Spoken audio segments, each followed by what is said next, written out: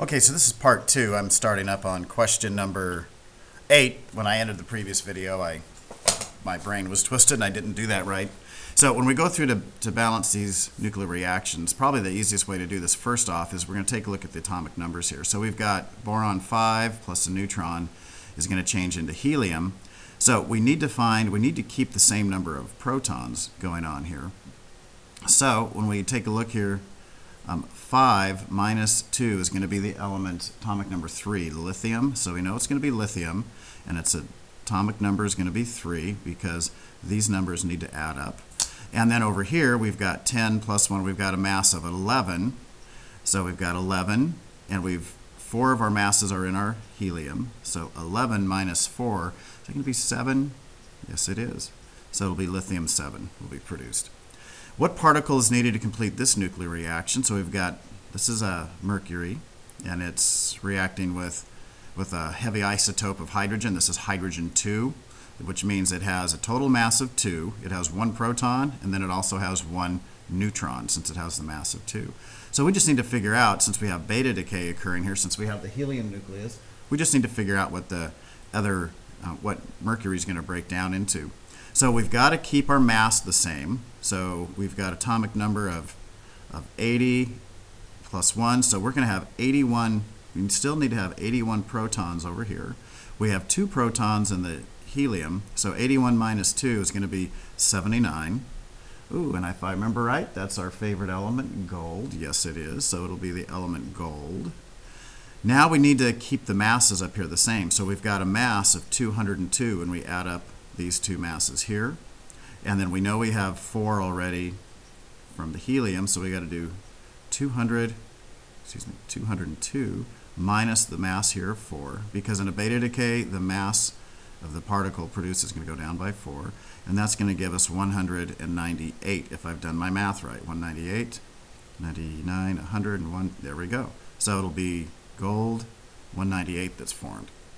What particle is needed to complete this nuclear reaction? So we've got lead breaking down into bismuth. Now let's take a look here.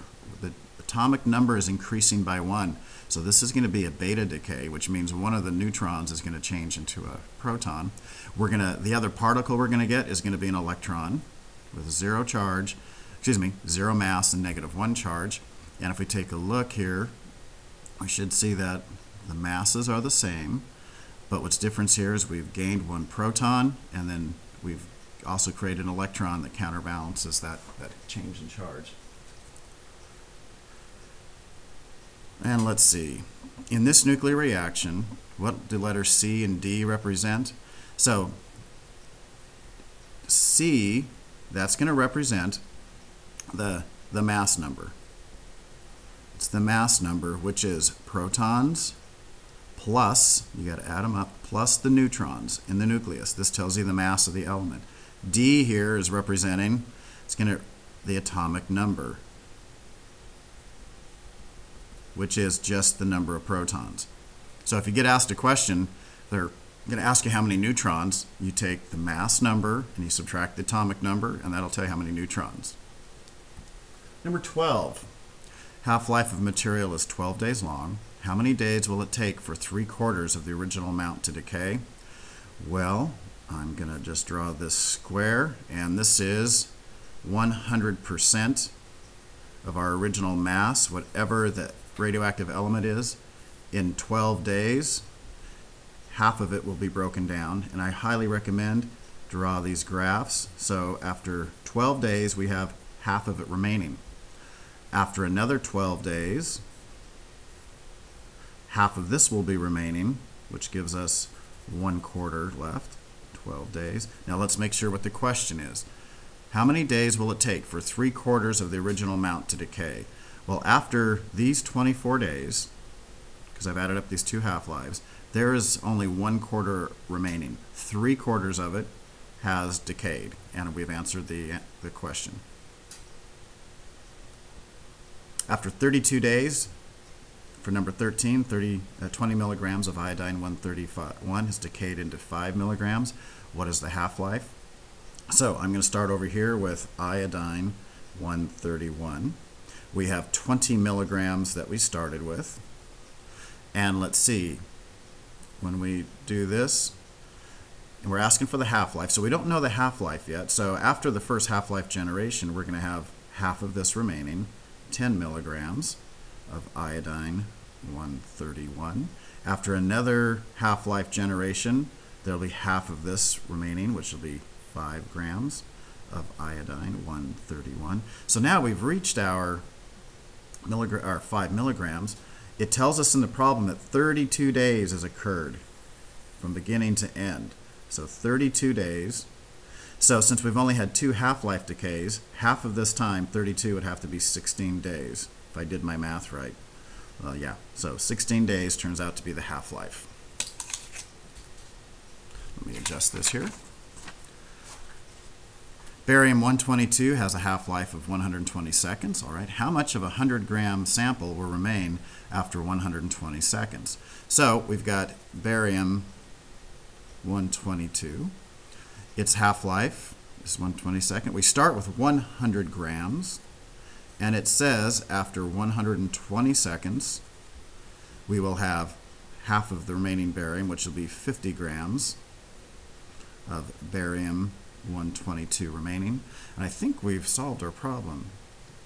How much of a 100-gram sample remains after 120 seconds? Well, after one half-life, there'll be 50 grams remaining. What is the notation of copper with an atomic number of 29 and the mass number of 65? Well, copper, you'd have to look at the, atomic number is 29. If you look on the periodic table, copper's symbol is Cu for the Latin word cuprum, and mass number 65. So this is telling you this isotope of copper weighs 65. 29 of the particles in its nucleus are protons, and then when you subtract these two, it's going to tell you how many neutrons, which I'm thinking if we subtract 29 from this, we're going to get 65. That's going to be, see, if that was 30, that would be 35. But then I think okay, you do the subtraction. I'm not quick in my head with numbers. 65 minus 29 will be the number of neutrons, if they were to ask you. Number 16. What does the nucleus of an atom Fe55 contain? So first off, Fe is iron. 55 tells you its mass. When you look on the periodic table, iron's atomic number is 26.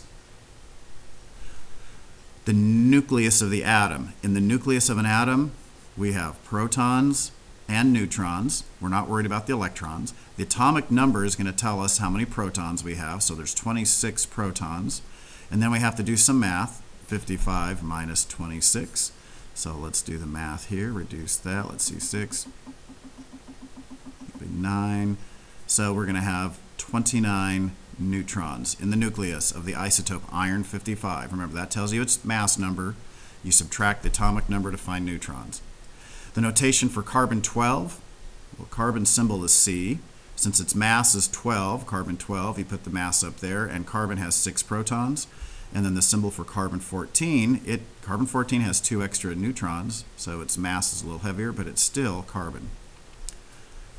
What's the same and what is different in the subatomic particles between nitrogen 15 and oxygen 15?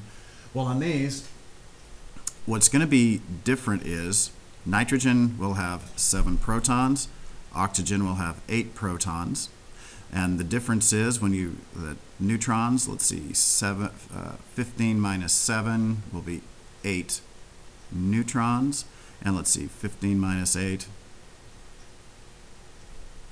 will be 7 neutrons. So that's what's different. What's the same and what's difference between the subatomic particles? Well, and also then oxygen is going to have 8 electrons if we're going to go there, but usually we're just concerned with what's going on in the nucleus. Since there's 7 protons, there will be 7 electrons in nitrogen. In the nucleus, what force overcomes proton revulsion? It's the strong nuclear force.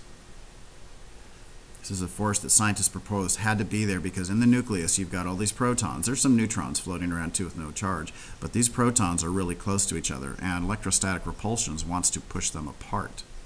So electrostatic forces want to do this, wants to push those charges apart. So scientists theorized there had to be a force, and it would have to be really strong, that would push those back, and they called that the strong nuclear force. Number 20, why is the amount of energy released from nuclear fission reaction much greater than the energy released from a chemical reaction?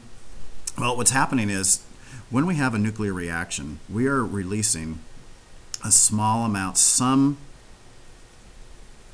small amount of matter is being converted into energy. And it's with this equation, E equals mc squared. So even if you take a tiny little bit of mass, you know, like 6 times 10 to the negative 27 or something for a very small particle, when you multiply it by c, which is 300,000, and that gets squared so it becomes huge, you get a fair amount of energy after that. And when there's billions of these reactions going on, you get a lot of energy. So with nuclear fission reactions as well as fusion, a small amount of matter is being converted into energy following Einstein's relativity equation. Draw and illustrate the difference between fission and fusion. All right, fission, first off, just think of splitting right between the S's. So this would be an example right here. Here is a fission reaction. We started with something big, and we ended up with something smaller, plus some energy. With fusion, think of the fuse in your car or your house. It connects parts of the circuit together. Fusion, you're starting with smaller stuff. Like with nuclear solar fusion, you get like 2 protons, 2 hydrogens, and they combine into one big thing. In this case, we get some hydrogens, we end up with helium, plus some energy. The only problem is fusion takes a lot of heat to get reacting. Now, for balancing these equations, we're here at the end. Biggest thing is that I notice is that the oxygens. So we need to get it so that there's 6 oxygens on each side, because that's the smallest number that'll evenly go into 3 and 2. So I'm putting the coefficients 2 in front of those. And then when I do that, my oxygens are now balanced. I have 4 aluminums over here now, 2 times 2. So that equation now is balanced. Let me zoom in here so we can see those a little better. Okay, on this one right here, we have 2 hydrogens formed and 2 iodines. That's pretty straightforward. We just need a coefficient there. We don't really need to put in the ones, but hey, there they are. Okay, when you go to balance this equation, what really stands out again, the first thing I note, and do the elements calcium and aluminum last, because that's the last thing you want to do. You want to get these that are tied up in a bigger molecule together. So we need to get it so these have the same amounts. And again, 3 and 2, the common number for those is going to be 6. So I'm going to multiply this equation by 3. That'll give me 6 chlorines, and this one by 2. Now it's just a matter of, okay, I've got 2 aluminums in the aluminum trichloride, so I need to put a coefficient 2 here and a coefficient 3 over there. Taking a look at this one right here. When I look at this, the first thing that kind of catches my mind, one thing is I've got 2 aluminums here and only 1. And also, I have 2 phosphates over here in the reactants and only 1 over there. So I'm going to put the coefficient 2 over here. So now I have 2 aluminums and 2 phosphates. And 2 aluminums. We have our 2 phosphates. Okay, that's looking good. 1 sulfate, 1 sulfate, 1 calcium, 1 calcium. This equation is now balanced. So when you work through the process of balancing these combustion equations, you're always going to do the oxygen last. Do the oxygen last. And in the process, when you get started, you know, it looks like, okay, we got 9 carbons. So I'm going to put 9 here. So I got 9 carbons now. I have 18 hydrogens. I only have 2 over here. So 9 times 2 is 18. Okay, so now we got to count the number of oxygens. And 9 times 2 is 18 oxygens in the carbon dioxide, plus 9 oxygens from the water. If I do my math right, that comes out to be 27 oxygens. So when I come over here, let's see, I have O2. So I need, let's see, well, I need 27 oxygens over here. So half of 27 is going to be 13 and a half. So if I could get 13 and a half oxygens molecules, this equation becomes balanced. 9 and 9, okay. 18 and 9 times 18. But the rule is you cannot have half of a molecule. So what we do is we're just going to multiply everything by 2. So when we multiply this all by 2, this becomes 2 of this hydrocarbon. This will become 27. This will become 18, and this will become 18. This is the coefficients now. So let me just erase what we had before and put the coefficients underneath. So now we're going to have 2 of this large hydrocarbon, 27 oxygen molecules, 18 carbon dioxides produced, and 18 waters. Now, just to double check and make sure, we have 9 times 2 carbons. We have 18 carbons over here. We have 2 times 18 hydrogens. We have 2 times 18 hydrogens here. And we have 27 oxygens. And as we just balanced out here, we now have, we're going to end up with, what is that going to be, 54 oxygens when we add those up. So there's the balanced equation. And for types of reaction, let's see. Over here, we're creating something bigger. So this will be synthesis.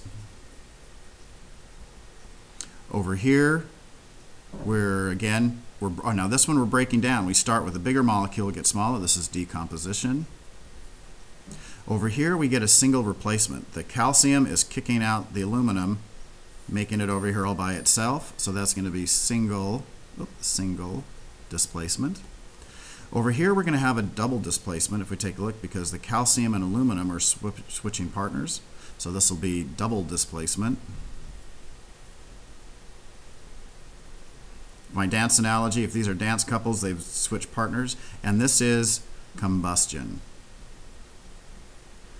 There we go. I want you to own this test. Bye.